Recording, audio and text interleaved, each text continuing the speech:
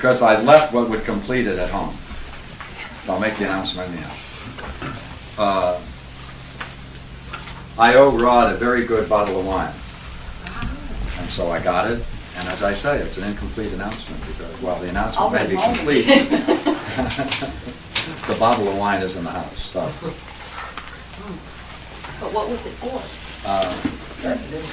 A long time ago, I was influenced by a group of people who I swore I would not be influenced by.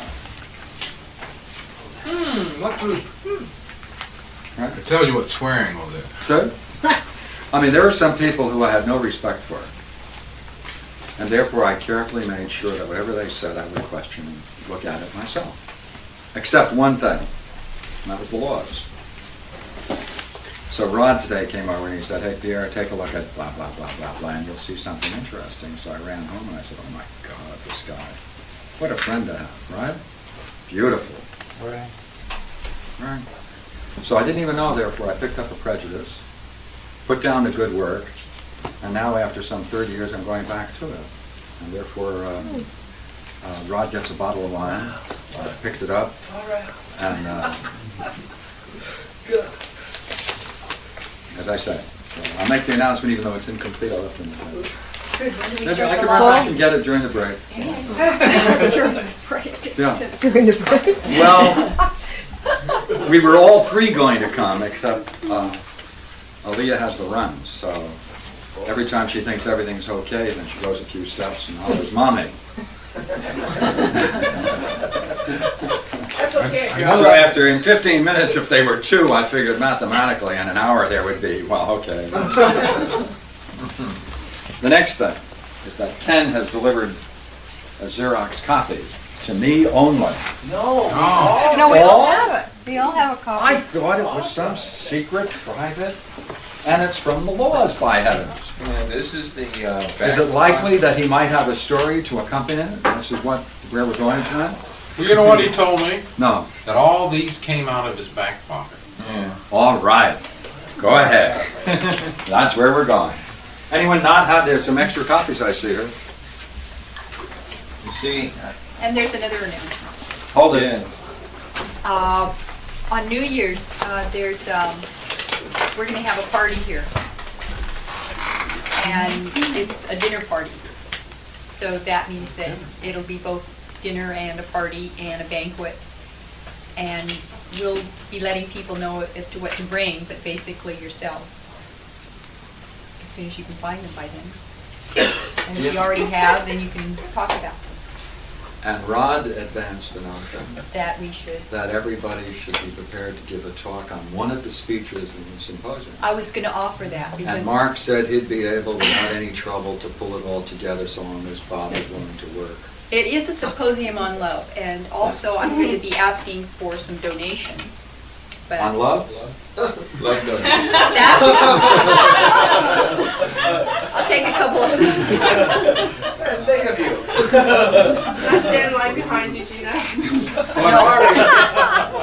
Exclusive. I'll stand behind Wouldn't you use the too. expression if there was any overflow.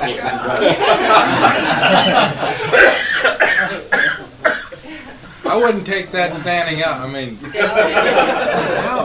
I wouldn't you take it wouldn't take it laying down laying either, would you? Well, stop beating him in the bush. Uh-oh. I knew we were going to go into comedy tonight. I just knew it. A Seder play is coming down the turnpike. Yes, that's the requirement, is to bring a Bring a Seder with you. Bring a Seder. Seder with you. Seder too. If you did, bring a Seder along. But that is the theme of the New Year's Seder. party here. Yahoo! Happy New Year. Sounds good. Well, I certainly think it's nice that Mark and Bob are willing to do that. And, I do. I want to really appreciate you guys' contribution to the evening. No, it'll be everyone. Well, they have a certain they're going to role. clean up the end. They're bringing it all together. Oh, yes, yes.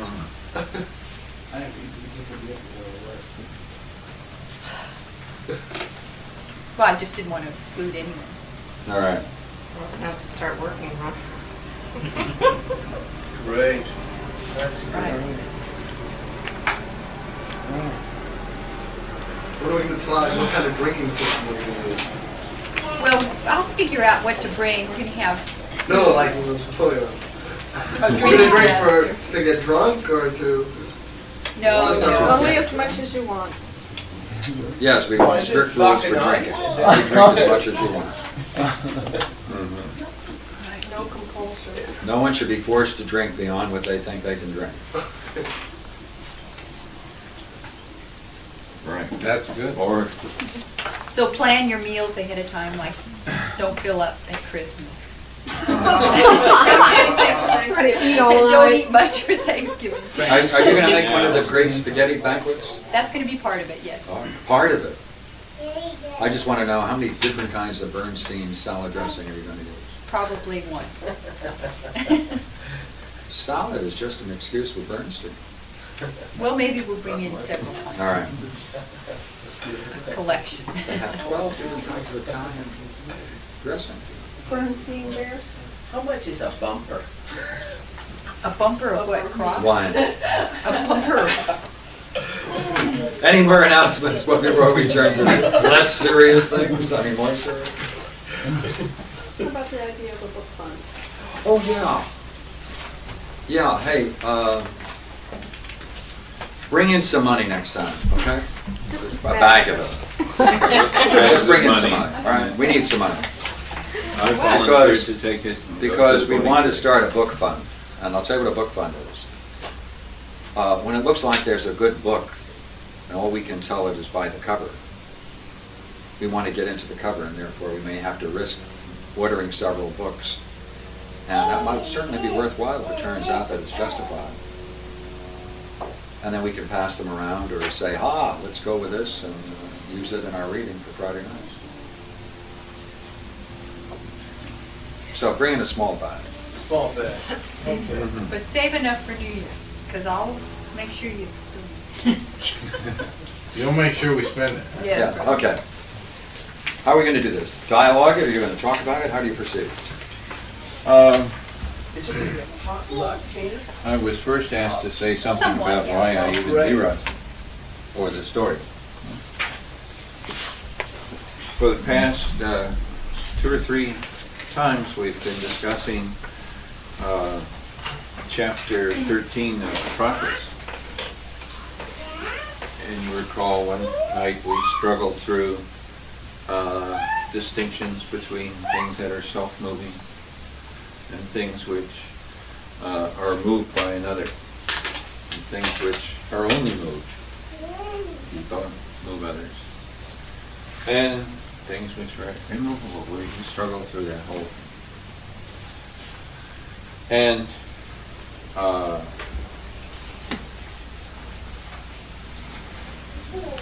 running parallel to this argument has been something that I had in my back pocket, namely this section from the laws. And actually, book 10 of the laws concerns the whole larger argument, of which this is the first part. This is the first part of a 3-part argument, whether there are gods. The second part is whether they have concern for things as small and insignificant as us. And the third part is whether they can be bribed. So chapter 13 has been dealing with whether there are gods. And we've been struggling to come along in it.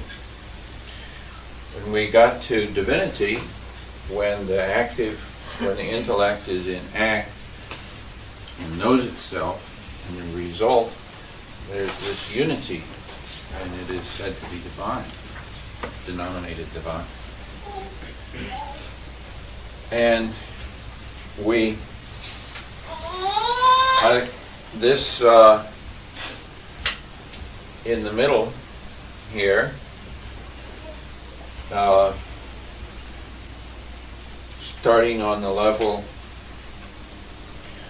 of animals and rising up through different orders of soul, intellect, unities, into the one.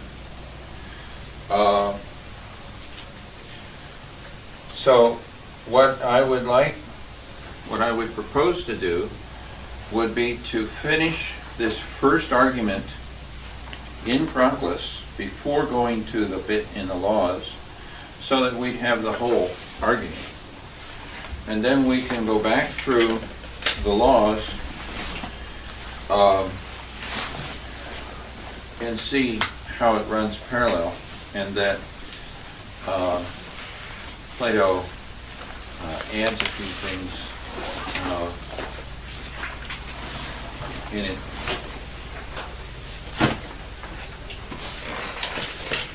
And Kimberly, playing the prophet, said we may not get through all of that tonight, but that's the idea. And I thought that you should all have a copy of this portion of the laws in case we did get to it.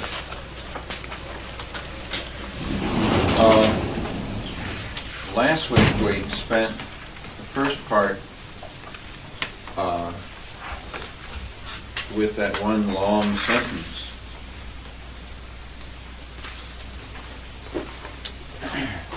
Which long sentence? If, however, this intellect is essentially intellect, on page 45.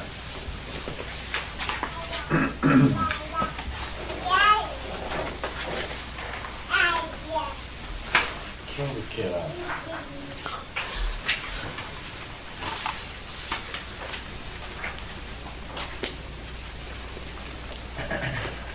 And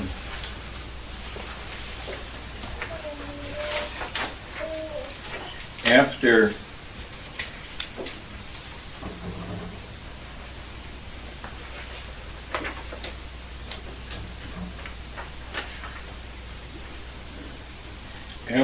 a discussion of that first long sentence, we went ahead and discussed the next to the end of the paragraph. But I propose to start by having this paragraph read over again, so it's fresh in our mind.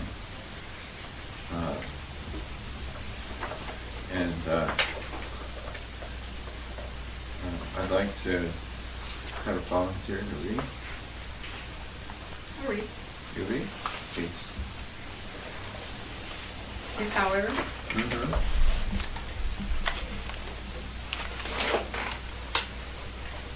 If, however, this intellect is essentially intellect, since Timaeus indicating that the essence of intellect is the same with its intellection, denominates it divine,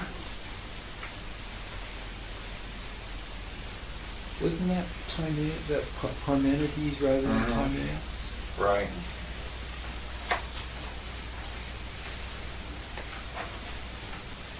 since Parmenides indicate, let's see, if, however, this intellect is essentially intellect, since Parmenides indicating that the essence of intellect is the same with its intellection, denominates it divine. For he says, that soul, receiving a divine intellect, led an upright and wise life. If, therefore, this be the case, it is necessary that the whole world should be suspended from its divinity, and that motion indeed should be present to this universe from soul, but that its perpetual permanency and sameness of subsistence should be derived from intellect, and that it's one unit, and that it's one union. And that it's one union, the conspiration in it and sympathy, and its all perfect measure should originate from that unity,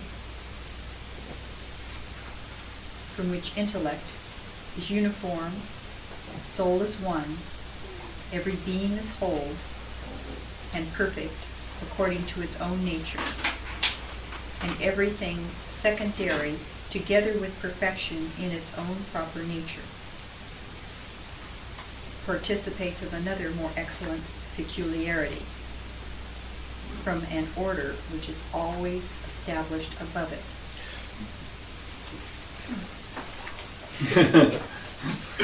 I'd like to say nice. And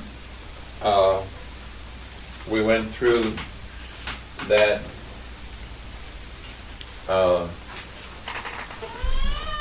any class, what is that in common? In the class comes from the higher order. In this room, the bodies of humans, what is in common in the bodies of humans is each has a soul. That is something from the higher order. The souls have intelligence, which is from a higher order.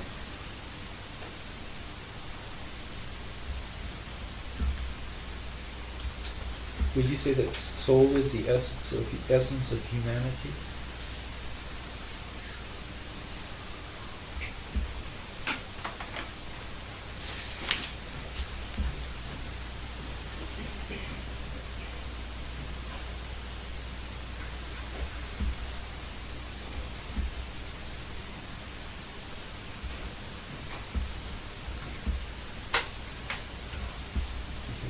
That which each of us have in common is soul. Mm-hmm. So that would be the essence of being human. What it is to be human. That the soul. I don't know if that's a yes or no. I have difficulty with that word. I know you do, Ken, and I apologize for I'm not this. responsible for it at the moment, but unless it occurs here. Could somebody help me? I know Ken has a problem. I'm wondering if it's there, or if it's soul is the essence of humanity. That's what I understood Ken to say, and I don't know if I understood it correctly or not.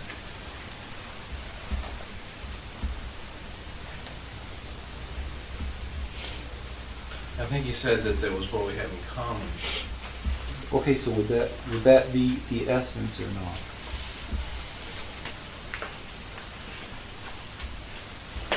Not necessarily. No.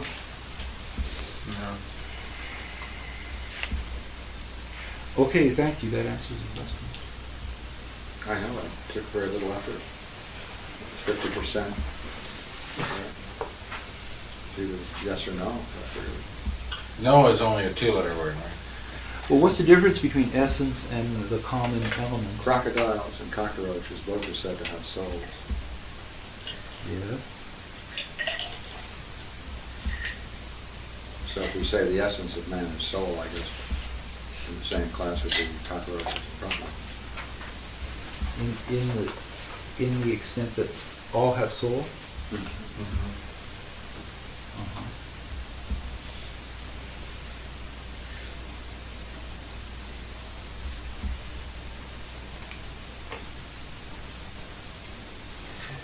And if bodies have form, we'd be like wheat too, wouldn't we? Yeah. Another common attribute of all bodies is that they cast shadows in the sunlight. Rocks and people. That could be many common things, it doesn't mean that's an essence. By what criteria would it become an essence, rather than just be common among? Yeah, it's a good question, but it's hard to answer. Okay, Yeah. It has to be intrinsic to the Let me class. ask Pierre a question. How did you state that? Crocodiles and cockroaches? No. It was a principle about for each order. Did you say it was what was in common? That's one of the, yeah. It's one of the things. Uh-huh. Has to be And above it is archetypal, we said, you know? The principle of the thing. Principle. Mm-hmm. And then you have principles of principles. and so Because forth. as we go through this, we'll see this unpacked a little bit now. That's what he goes into. The relationship. I have a question. Mm-hmm. He's talking in terms of the intellect coming down, the soul receives intellect. It's always like a downward movement. Right, right. I was trying to put that in terms of, like, myself. Mm-hmm. And if it's always going down, the soul is feeding the body. Making the body alive and Right. able to move. So it's, in that case, it would be the soul that gets sick and the body dies.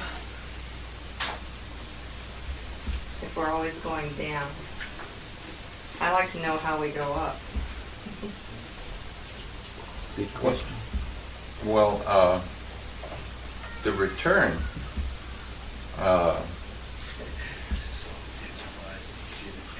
can come about whether, you know, you don't have to go as far as sickness and death. The return is going to be described in here. That's where it comes up next. But he's focusing on the flow of power down, the flow of divinity down. But there's also the return is also described. You'll see it. So, having done that long sentence, the next sentence begins with a word "for." So he's going to illustrate, explain something about what was just said. Will you continue from that, for that which is corporeal? For that which is corporeal, being alter motive, derives from the soul the representation of self-motive power, and is through it an animal. Mm-hmm. Is that clear?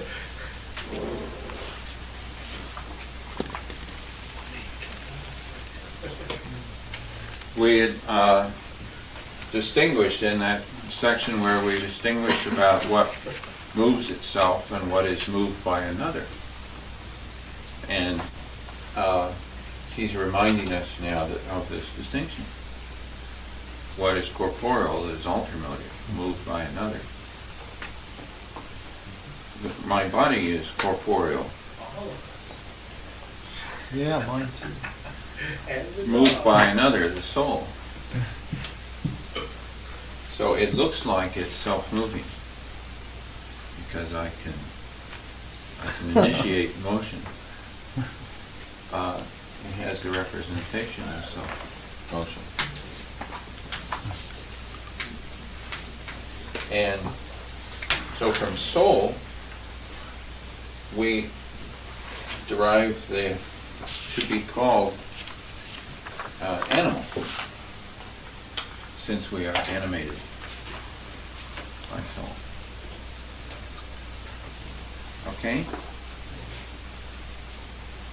But soul,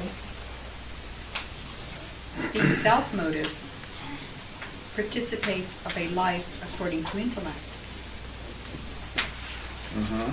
and energizing according to time, possesses a never-ceasing energy, and an ever-vigilant life from its proximity to intellect. Who would have guessed that the way to possess a never-ceasing energy is a proximity to intellect? What does ever vigilant add there? Ever vigilant life. Infinite quality. We stand on guard for thee.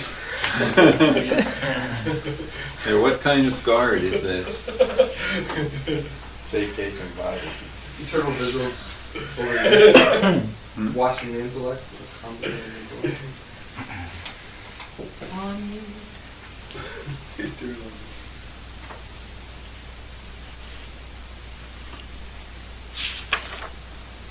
So soul possesses from the higher, from the intellect, a never-ceasing energy and an ever-vigilant life. Okay. And intellect, possessing its life in eternity, always subsisting essentially in energy, and fixing all its stable intellection at once in intellect, is entirely deific through the cause prior to itself.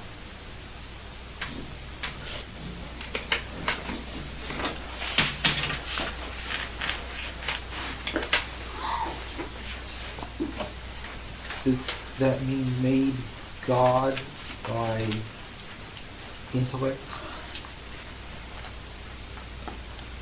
Made deific through the cause prior to itself. The prior cause, this unity. Oh. Each one gets something from the prior cause. Uh-huh. Body is made of animal. Soul is intelligent life. Intellect is made divine through the cause prior to itself, the unity, God. Intellect is made divine by the God. Remember this discussion that we had about the saying of Parmenides, and as he has it, that the intellect, when the intellect and the action of it are unified, So the it's result acting. is divinity. I'm sorry, I missed that last word. The result Divinity? is divinity. Divinity? The resulting unity is divinity. In other words, acting intelligently is divine. Yes. You're saying it comes after? What? Like it's a unity that's generated from an act, or the act is generated from the unity? Well, I think I said it backwards the first time, that this action of the intellect is a unity, as it doesn't come about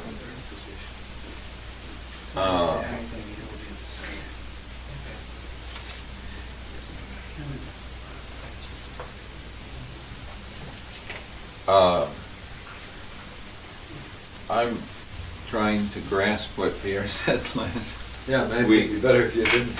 Huh? Maybe you could save yourself some work by not using it. Just use what you have developed here. Uh-huh. He doesn't call it unity, does he? The cause prior to itself? Yeah. Well, later on he does. Yeah, okay. But all you need to do is follow it in terms of what's going on rather than introduce something that isn't there. Uh-huh. Right? Yeah. Just the principle of less work. Right. So intellect possessing its life in eternity.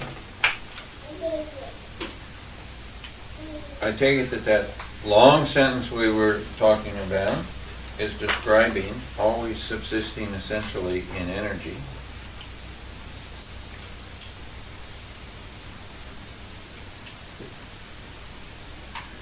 Fixing all its stable intellection at once in intellect. Oh, you're reading that. Its intellection is fixed within.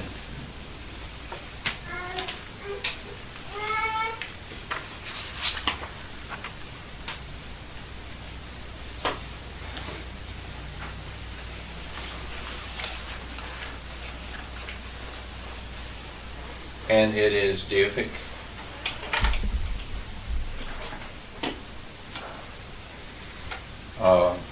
and this is through the cause prior to itself. There is a cause prior to intellect, which makes it difficult.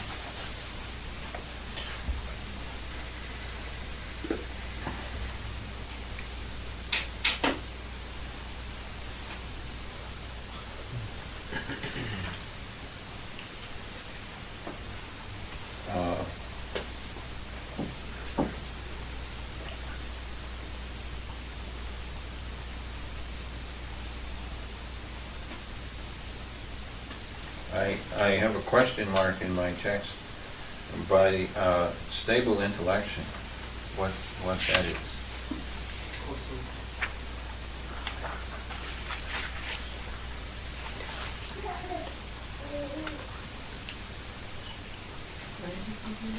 Doesn't go beyond its boundaries. Doesn't go beyond its boundaries. Well, of course it wouldn't. It was fixed within. That's what he calls it.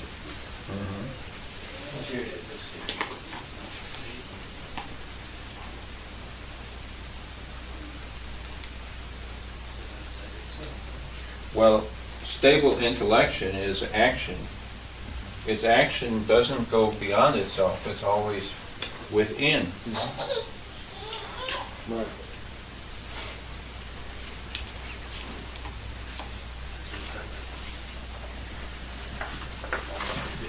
And the seems I would have to pick up another quality, or else it would be a redundant sentence when the kid, then you'd be saying it's within, this is within. Because he says, all its stable intellection at once in intellect. Stable is in intellect. He's not adding anything here with that. By saying it's stable intellection is at once in intellect. You just say it is at once in itself, or in intellect. So it seems like stable is picking up some other feature. and An activity. Yeah. Or maybe it's actuality. An activity of intellect, which is actuality. Which is received. actuality. Stable means actuality. That's right. I was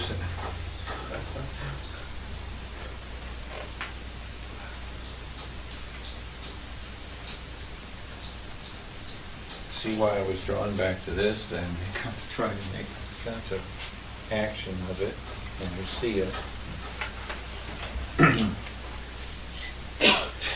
Well, why don't you just stay there? That's what it is. That's right, that's what it is. Intellect possesses life, right? Essentially energy, and fixing all that stable act of intellect at once in intellect. Hey, the whole thing's entirely deific.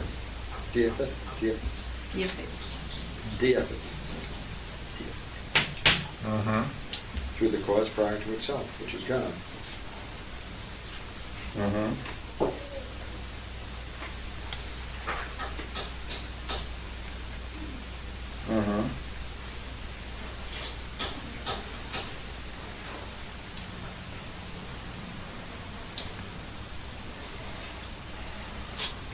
The next sentence again explains or clarifies this, starts with another for.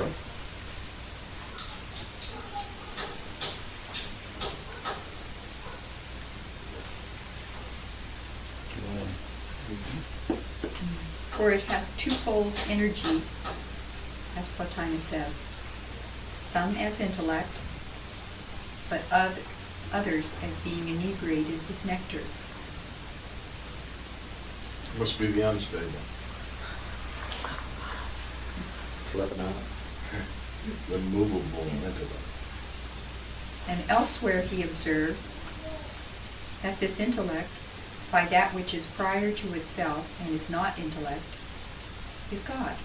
He's a God. is a god, in the same manner as soul, by its summit, which is above soul, is intellect, and as body, by the power which is prior to body, is soul.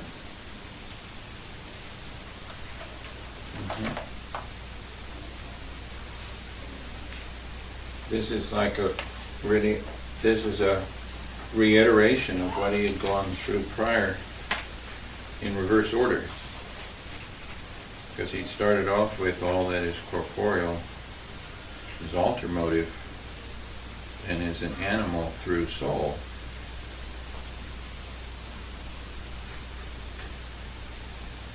So, And soul is intelligent through intellect. soul is intelligent through intellect, And and intellect is divine the effort through the thing that is before it. before it.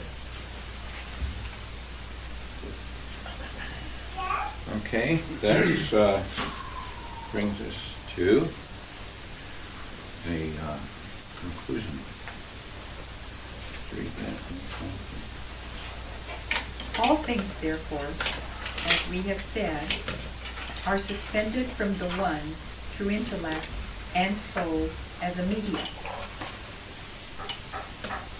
And intellect, indeed, has the form of unity, but soul has the form of intellect, and the body of the world is vital. But everything is conjoined with that which is prior to itself. And of the natures posterior to these, one in a more proximate, but the other in a more remote degree, enjoys that which is divine. And divinity indeed is prior to intellect, being primarily carried in an intellectual nature. But intellect is most divine as being deified prior to other things. And soul is divine, so far as it requires an intellectual medium. But the body, which participates of a soul of this kind, so far as body indeed, is also itself divine. For the illumination of divine light pervades supernally.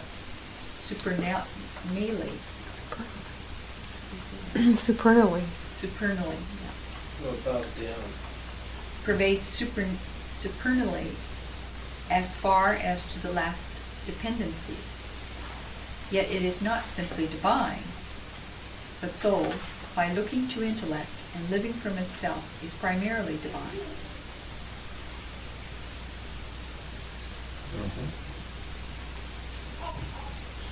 It's a symposium, isn't it? It's becoming like friend of God. Immortal, different. Sure, yeah.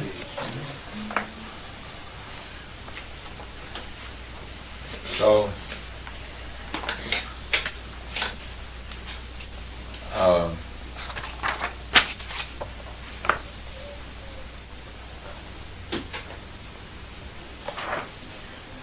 power flows, or divinity flows down all the way to body, insofar as each lower level partakes of the higher. And soul, by looking to intellect, if it doesn't look to intellect, it doesn't happen. But by looking to intellect and living from itself is primarily divine. When you don't look to intellect, it's not divine. And so then the whole return is mentioned.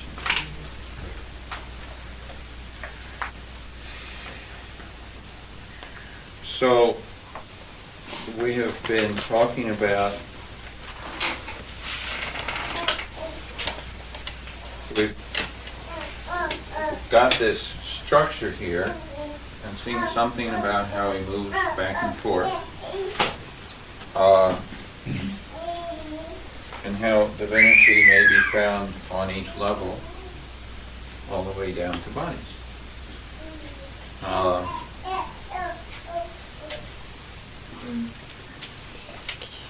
And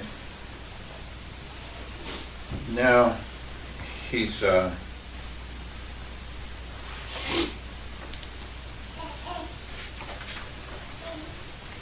We've only got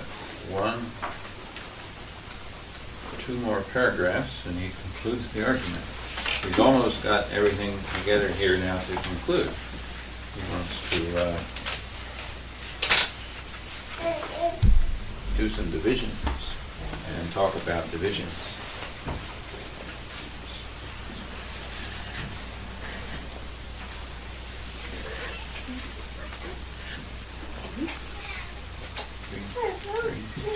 My reasoning is also the same about each of the whole spheres and about the bodies they contain. For all these imitate the whole heaven, since these likewise have a perpetual allotment. And with respect to sublunary elements, they have not entirely an essential mutation, but they abide in the universe according to their wholeness, and contain in themselves partial animals. For every wholeness has posterior to itself more partial essence. As therefore in the heavens, the number of the stars proceeds together with the whole spheres, and as in the earth, the multitude of partial terrestrial animals subsist together with their wholeness. And thus also, it appears to me to be necessary that in the wholes which have an intermediate subsistence, each element should be filled up with appropriate numbers. For how in the extremes can wholes which subsist prior to parts be arranged together with parts, unless there is the same analogy of them in the intermediate natures?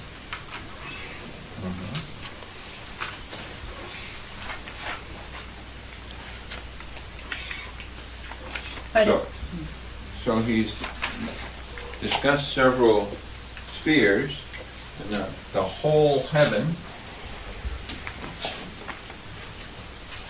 and then he's discussed, and as the whole heaven has all the multitude of stars, other wholenesses likewise have their own multitudes. The earth has a multitude of animals, and it seems only logical that the intermediate spheres should likewise be filled up with appropriate numbers.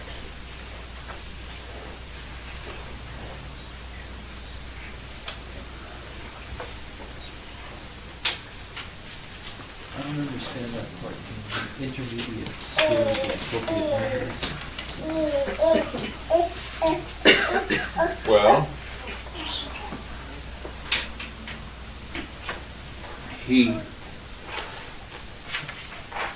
whatever is between heaven and earth,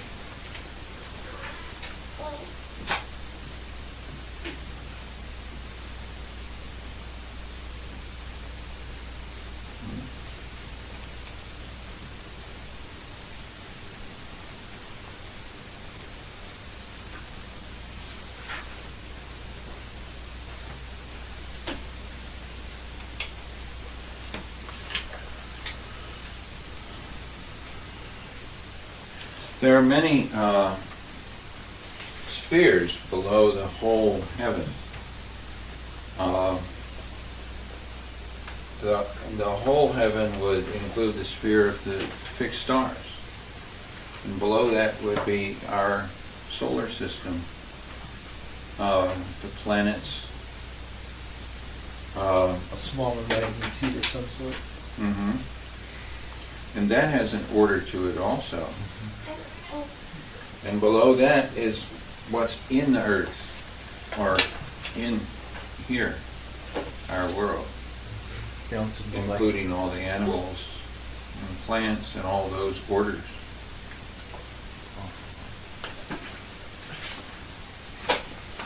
So I imagine such things as the solar system would fit in the middle realm. There may be many other spheres, but that's how I understand that. you're going from the macrocosm to the microcosm. Or from the heavens to the earth. Those are the extremes, and then he's mentioning what's in between. Does somebody have anything to add on that?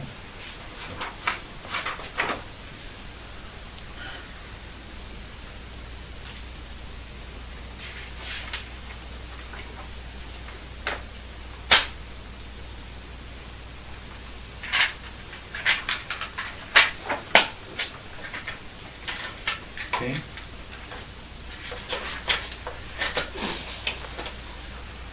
But if each of the spheres is an animal,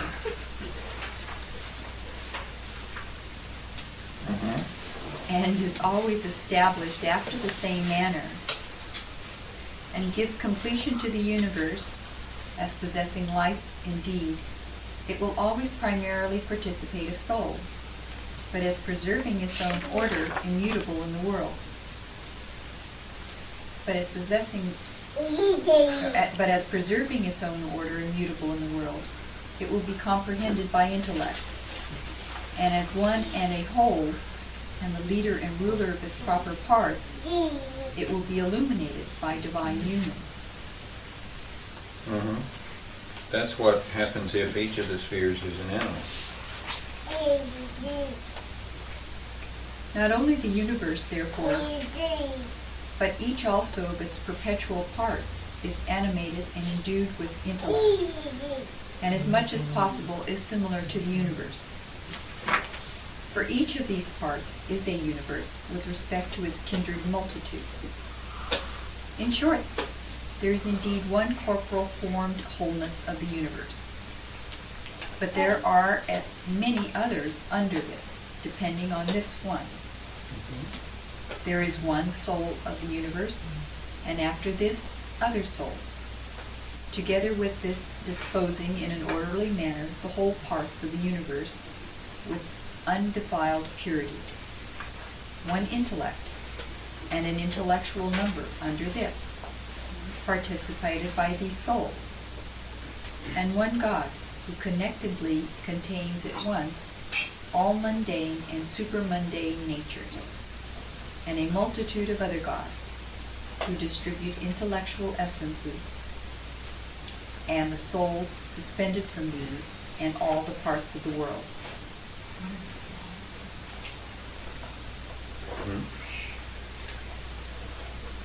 For it is not to be supposed that each of the productions of nature is generative of things similar to itself, but wholes and the first of mundane beings should not in a much greater degree extend in themselves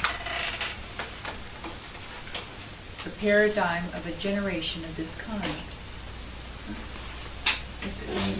For it is not to be supposed that each of the productions of nature is generative of things similar to itself, but that wholes in the first of mundane beings should not in a much greater degree extend in themselves the paradigm of a generation of this kind. I don't understand. It's the accent. It's how you put the accent in the sentence. Gets it. For it's not to be supposed that each of the productions of nature is generated of things similar to itself, but that wholes in the first of mundane things should not, in a much greater degree, extend in themselves. Right? Do you agree that each of the productions of nature is generated of things similar to itself? Can you name some productions of nature? What about plants? Are those productions of nature? Sure. Do they produce things similar to themselves? You mean other plants? Yeah. Okay. Humans produce things similar to themselves? Chickens? Weeds? fettuccine? Acid. Ice.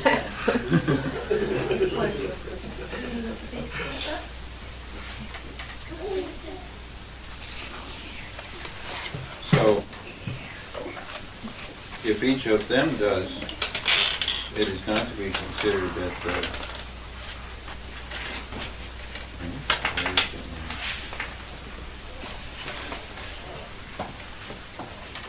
that wholes and first among beings should not in a much greater degree extend in themselves the paradigm of a generation of this kind, producing something similar to itself.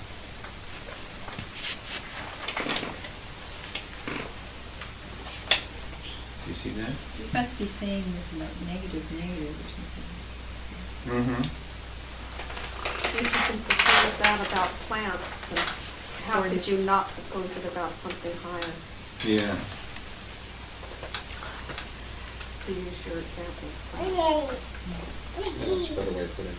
Yeah, because it's kind of in the negative, for it is not to be supposed. And it reads like, well, you're not supposed to suppose it. Well, it doesn't complete it, leaves it hanging there, and Mhm. it picks it up with the should not. Yeah. And you have to put in an X. For it's not to be supposed, X should not. I think that's, Yeah, so it ends up but to it be gives a positive. premise, or it gives a supporting premise. That's kind of Then it's true a in wonder to it. I suppose. It's true in the trivial, it's obvious in the greater. Yeah, if you were to suppose the trivial, you shouldn't suppose that if you should not in a greater extend in themselves.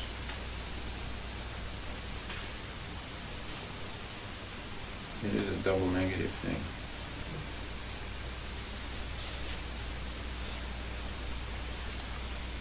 It's triple negative, but that should not. It's not, but that should not. It's working from the observed phenomena up, Mhm. isn't it? Yeah. If you observe Right. phenomena, there's no way that you can deny Yeah. intelligence, you know. Yeah.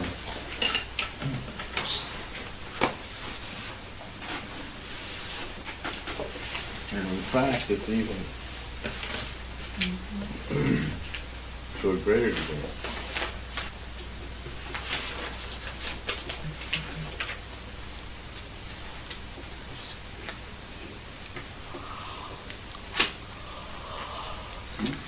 So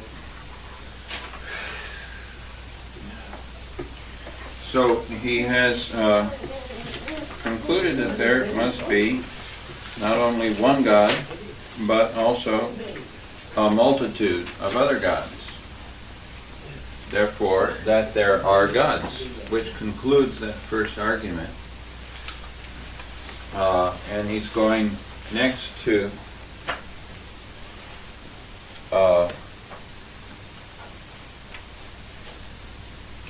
would you read the one last sentence, for the similar is more allied? For the similar is more allied and more naturally adapted to the reason of cause than the dissimilar. In the same manner as the same than the different, and the bound than the infinite.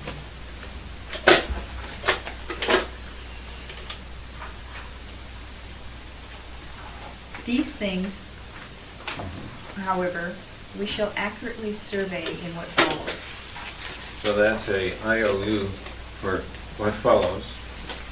But we shall now direct our attention to the second of the things demonstrated in the laws, that the gods providentially attend at once to wholes and parts, and shall summarily discuss the irreprehensible conception of Plato about the providence of the gods. So that's now coming to the second point and to chapter 14.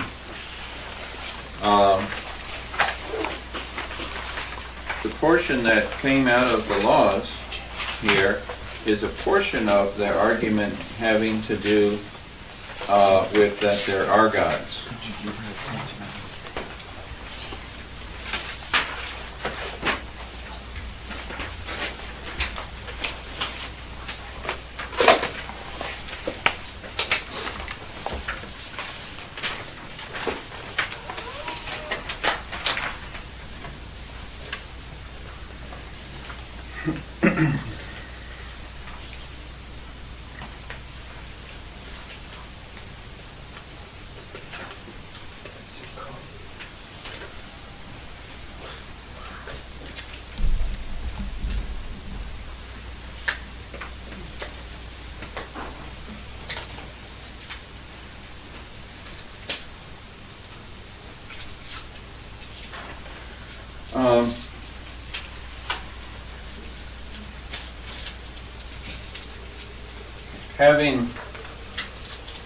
Having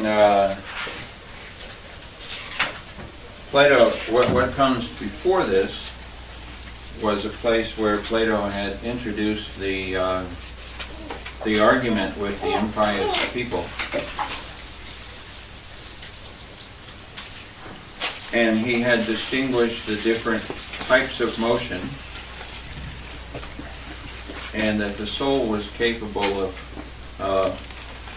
moving itself. And we pick it up here at that point.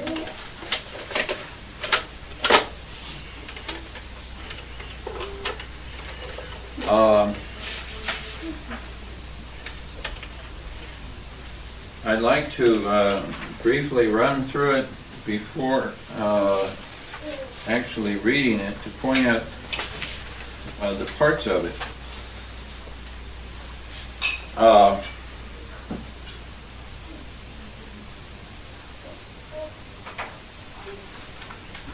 He's first talking about what is a definition, the name, and the being.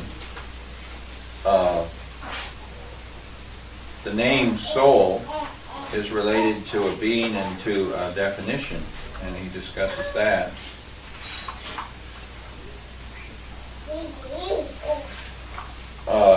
On the next page, soul then drives all things in heaven and earth and in the sea through its motions.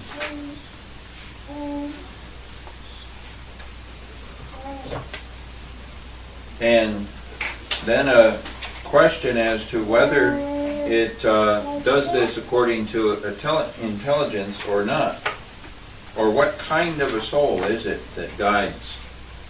Is it the best?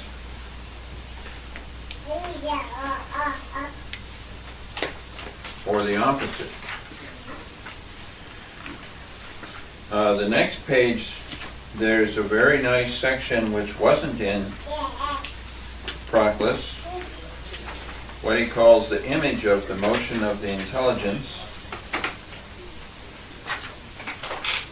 in which he gives us an image of a sphere turned on a lathe.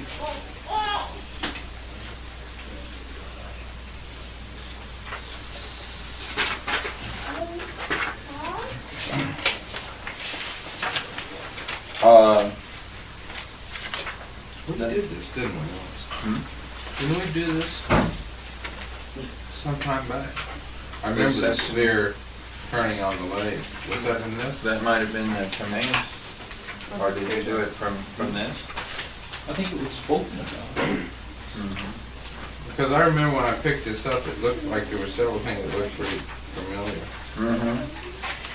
Then on the next page, he's saying what applies to all applies to each, and he's going to take the case of the sun, and he then brings up the question of in what way soul might be said to drive the sun.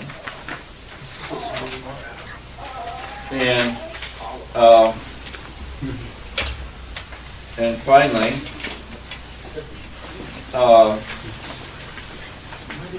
on page 298, is there anyone who will agree to these things and maintain that all things are not full of gods? So, the part about the image of the motion of the intelligence is different in being in here and not in Proclus. Proclus has the main points of the argument, the distinction of what is self-motive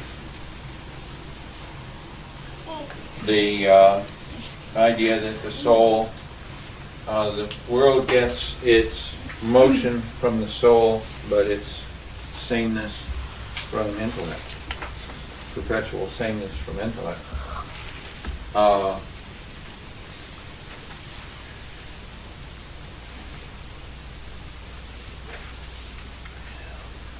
We have about 19 minutes. Would you like to read some of this?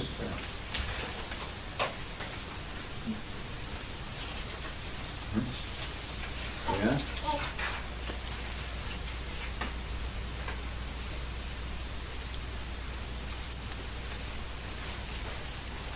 Well, what are we gonna do? I mean, what's our goal here with, are we comparing the laws here with what we've just done in Yeah. Proclus? Remember, he started off with saying he was discussing that Plato discusses 3 propositions in the laws. Oh, And this concerns that first one, that there are gods. right.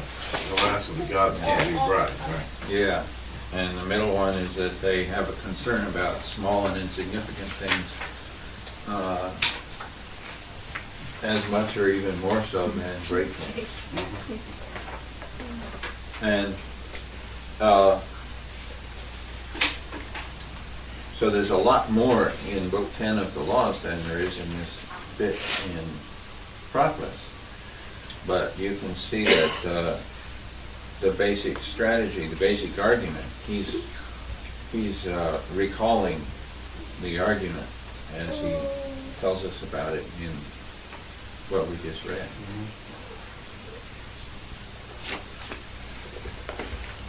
If I had to pick one section to read,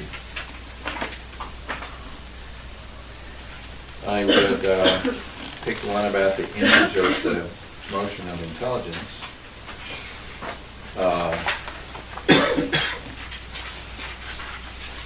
Because we haven't read that part. On the other hand, it might be... You can compare that with his description of intelligence later on. Yeah. I mean, just as a thought. It might be good to have a look at the at this from the top. He breaks up the whole intelligence in a model later on. It's a 3-part model, which he calls intelligible as the higher, intelligible and intellectual as a mean term, and intellectual as the other extreme. So he's got intellectual and intelligible and the mean of those two. So He's at this point, he said, rather than just give a picture of the intelligence itself and its motion, that he would give an image. Why is that? Because if we were to try to look directly with our eyes at the motion of the intelligence, we would be blinded.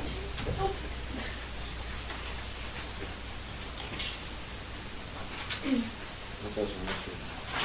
Why is why?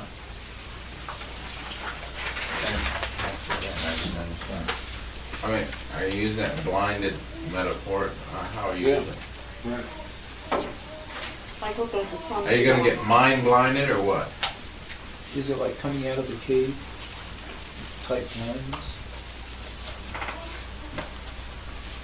He said, let us not make our reply by looking straight on, and thereby, as if we were looking at the sun, create night at midday, because we supposed intelligence were ever visible and adequately knowable by mortal eyes.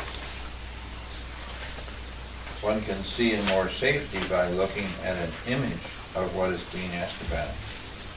are we reading the Theo?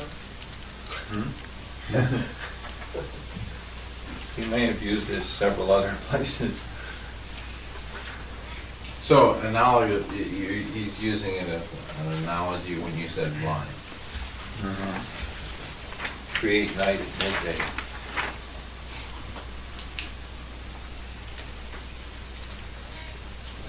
You gotta let us in on it when you do it.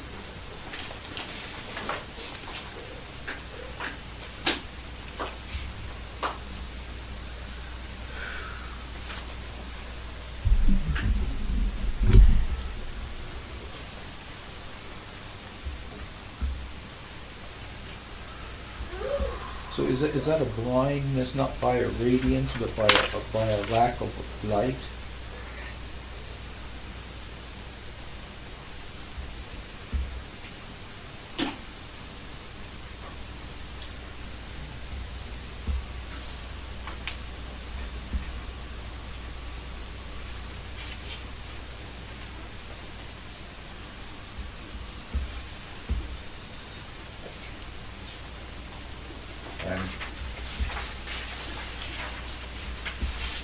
He says, because we supposed intelligence were ever visible and adequately knowable by mortal eyes can't. That means, on the contrary, mortal eyes cannot adequately know intelligence. It's not a lack of light, it's that eyes can't see intelligence. As if we were looking at the sun. Yeah. As if we were looking at the sun. Yeah. See, if you take that and the subject you're dealing with, then it's an analogy. Yeah. Well, it's going to be rather curious in a few steps.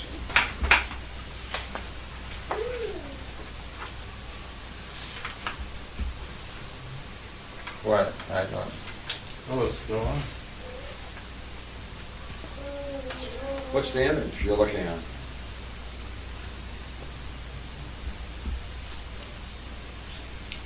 It would be something analogous to the sun, wouldn't it? We're trying to find an image of. I have to go back. Circular things turned on the way. Yeah, that's going to be the image. Where? The spherical. Must be holes, huh? The entire path and motion of heaven. No, that's Entire path and Yeah, back on the. I see.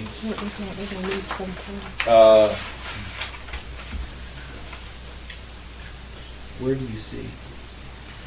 If back on the page 295, if, you amazing men, we should declare the entire path and motion of heaven and of all the beings in it has the same nature as the motion, revolution, and calculations of intelligence, and proceeds in a kindred way, then it is clear that one ought to affirm that the best soul supervises the entire cosmos and drives it along such a path as that. That's what's at stake. We're going to compare the entire path and motion of the universe with the motion, revolution, and calculations of intelligence. Well, That's going to be. we're going to get an image. We're going to get an image. Yeah. So, so we're going to have. Are you saying we're going to look at the universe as an image? Well, that's what's promised here. 897C. So now we want an image of the intelligence, and then we'll be able to compare the motion of the heavens with that. Same as in nature too, right? Mm-hmm.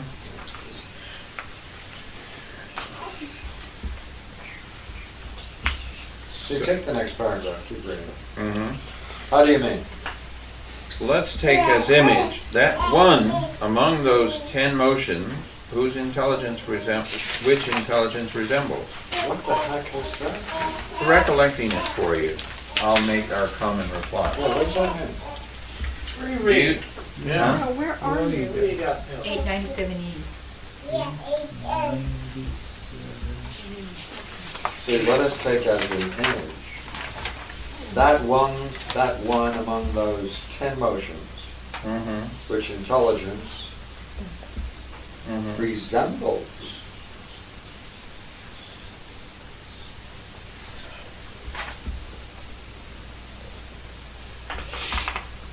Not which intelligence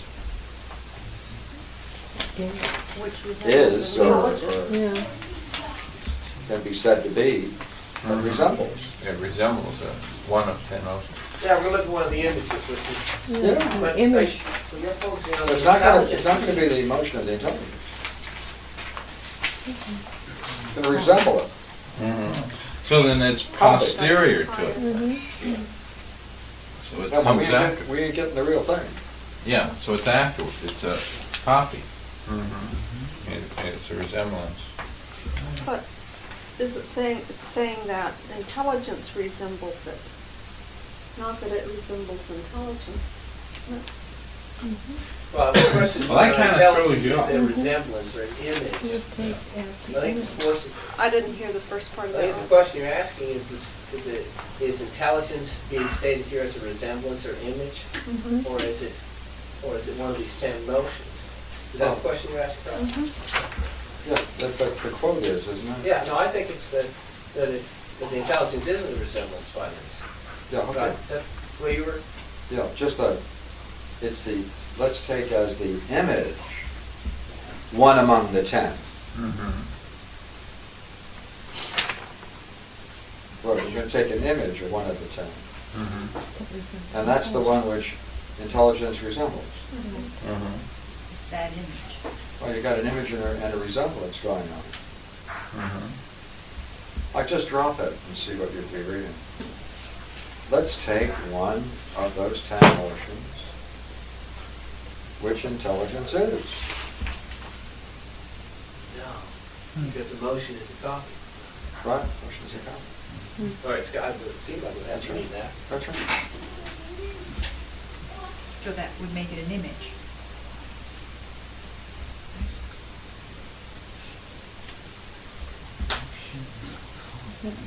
One of those 10 images is a resemblance of intelligence.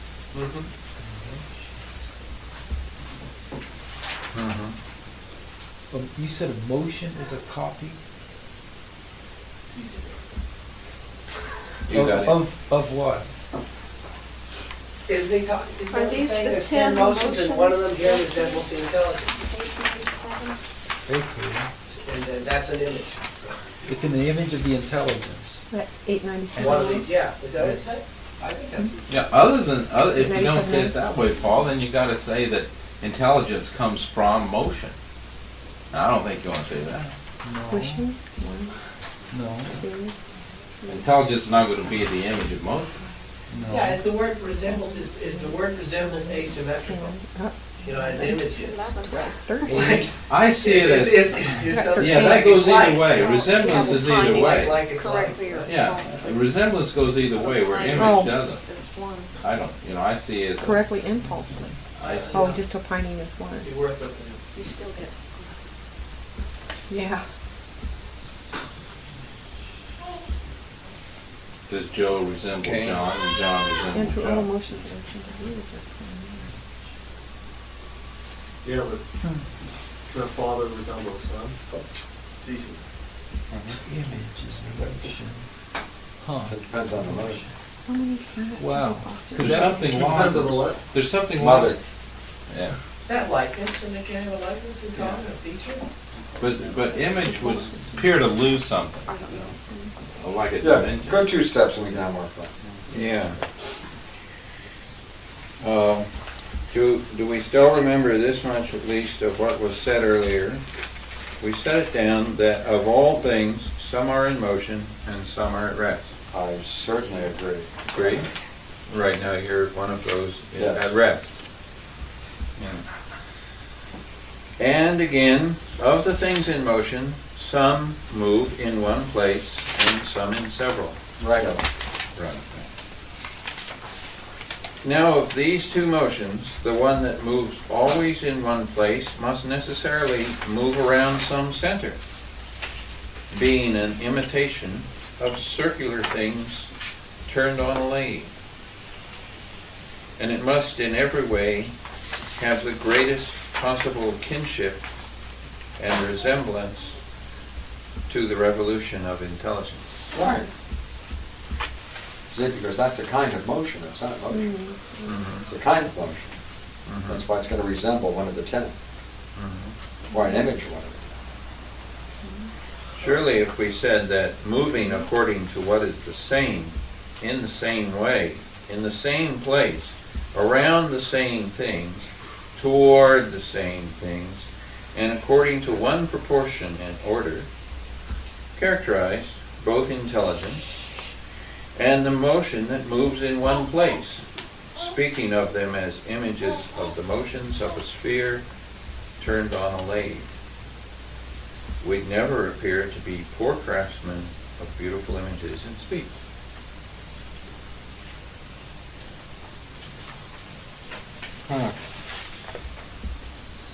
No?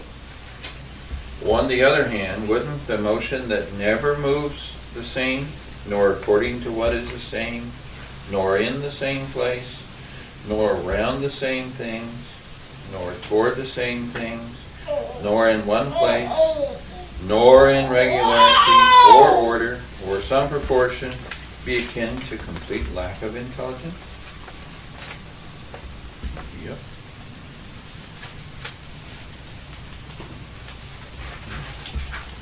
Now indeed, it is no longer difficult to say explicitly that since soul is what drives everything around us, it ought to be affirmed that the revolution of heaven is necessarily driven around under the supervision and ordering of either the best soul or the opposite.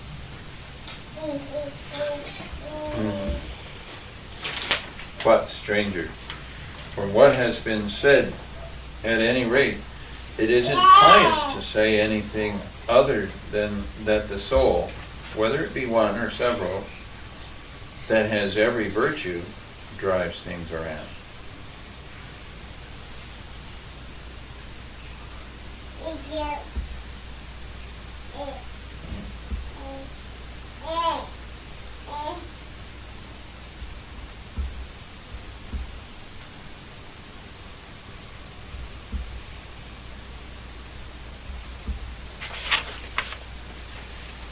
Okay, what's the subject we're trying to understand?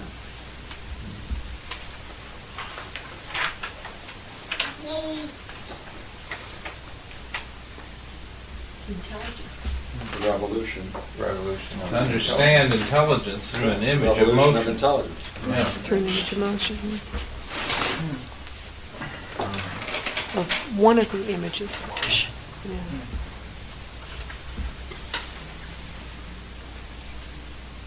And I thought that that was a significant part that wasn't in the Proclus argument, that kind of helped with his point. I mean, isn't it in Proclus or isn't it in the section that you read?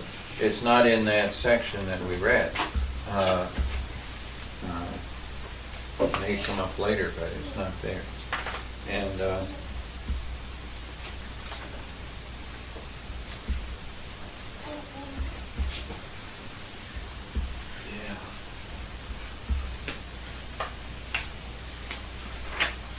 He does comment on the laws an awful lot, you know, later down the road, brings it in a lot. Yeah.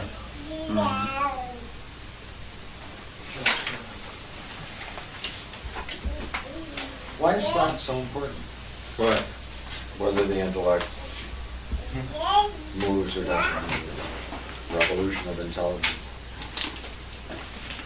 The question is, what kind of soul is driving the heavens around?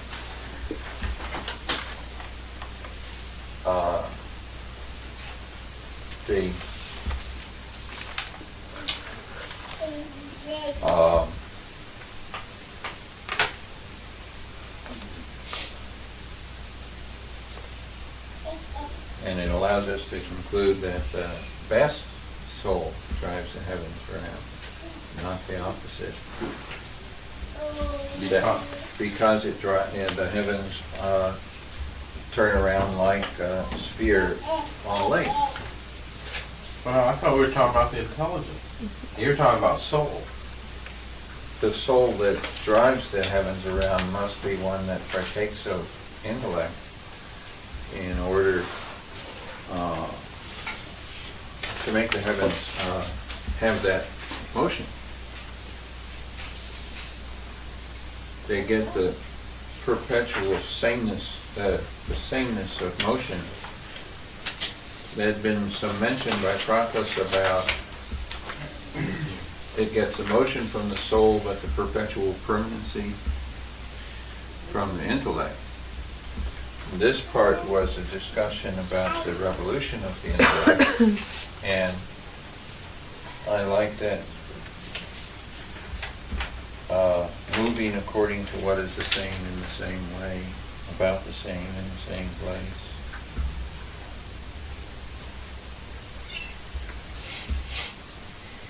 But Pierre's question, what is, so what?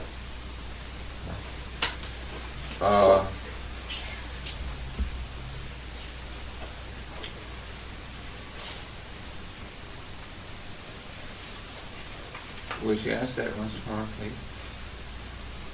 The question. Why don't you read the first page, first two paragraphs? Okay.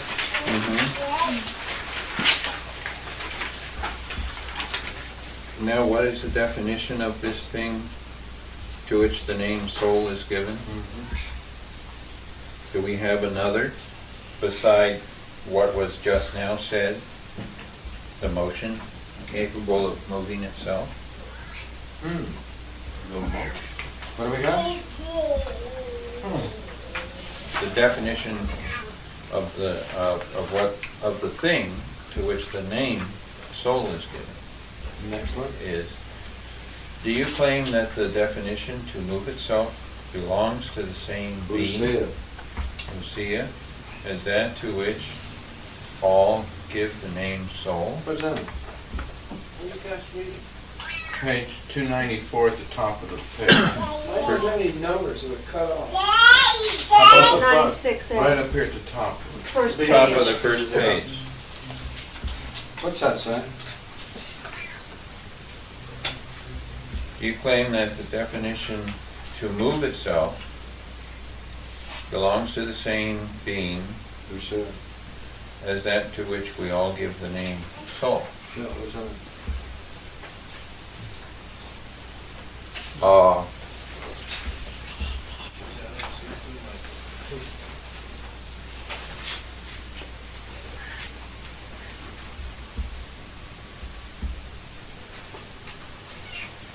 He has distinguished name, definition, and being. And it may be that a definition, one definition, would not go with the same being as a name. And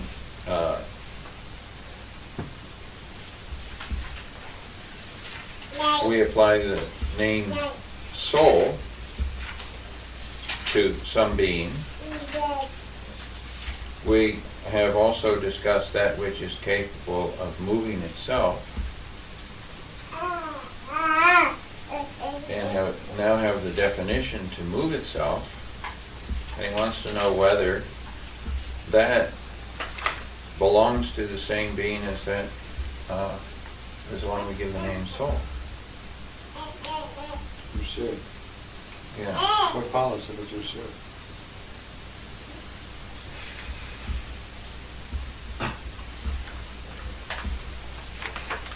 Well, soul is ousia. To which we all give the name soul.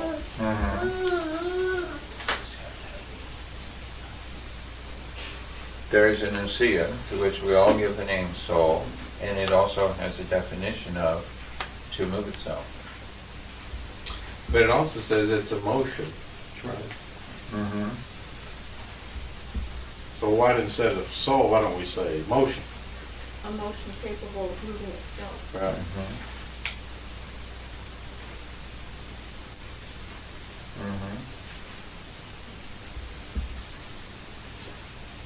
Oh, what if the thing in the soul, which is said to be responsible for moving. For moving itself is ousia.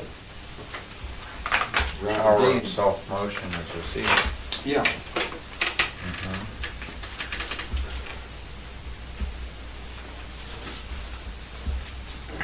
And it's not desires, pleasures, motives that's doing moves itself. That's intellection. Yeah, that brings it on to this level, active intellect. That Averroes heresy. That's right, Click. That's a private joke. What was the ever Yeah. conspiracy? Is that Well, crossing fair, the word huh? of the same? What was Room it? full of people. no Hey, what was the private Averroes joke. conspiracy, the active intellect? How does that connect? Well, he's going Yeah. to, Ken, do it What? loud. Let's see a little active intellection Discernment of then this last seems- comment. Since you so thoroughly enjoyed it, and you're sitting here like beggars. No.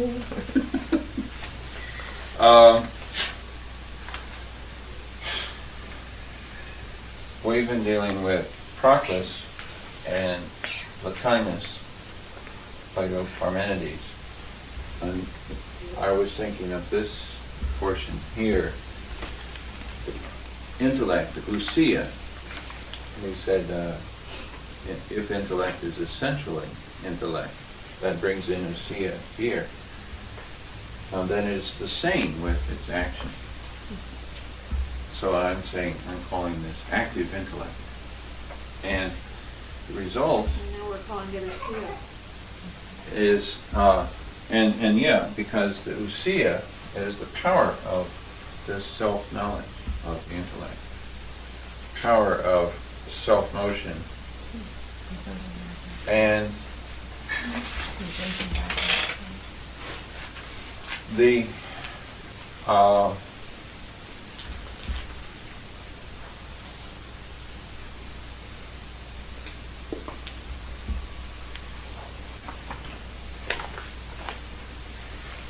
Aristotelians, when they describe the soul, Aristotle wrote a book called On the Soul, which has a Latin title, De Anima. And there's a commentator who influenced Plotinus named Alexander of Aphrodisias. Do you know that he uses ousia 843 times in his writing? Aristotle? No, after. Alexander of Aphrodisias? Did you count them all right? What do you got, a word processor? Aphrodisiac. Yeah. That's Huh? The highest. On the soul? Yeah. Alexander of Aphrodisiac. Or Yeah. Aphrodisiac? Aphrodisias. Of the one form. Aphrodisias is a place in Turkey. Very erotic place. An erotic All place. It Turks was a have. temple of Aphrodite. And in this one, he says that he distinguishes the material intellect, the potential intellect, and the active intellect. These are Aristotelian distinctions. And so that seems like something in the background. I mean, Plotinus is known to have read Alexander, and something in the background is this idea of active intellect. And when we were talking about intellect that is the ousia, intellect that is the same with its action, the result is self-knowledge, and this unity is divine. And so active intellect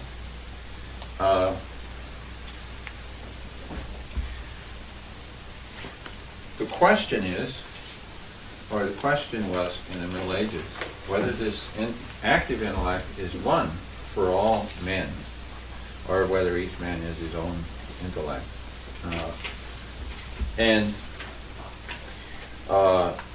Averroes was another commentator of Aristotle. And one of the key points in the Averroes heresy had to do with the active intellect. The And it had gotten down where the man in the streets, the soldier on the way to the Crusades, thought that if Peter was saved, everyone was saved, if the active intellect is one and all. So you don't have. So Aquinas had to get on his horse and charge the Averroes heresy. Was the Arabic guy? Averroes, yeah, he was in Cordova commenting on their stuff. So that was what was behind that little joke.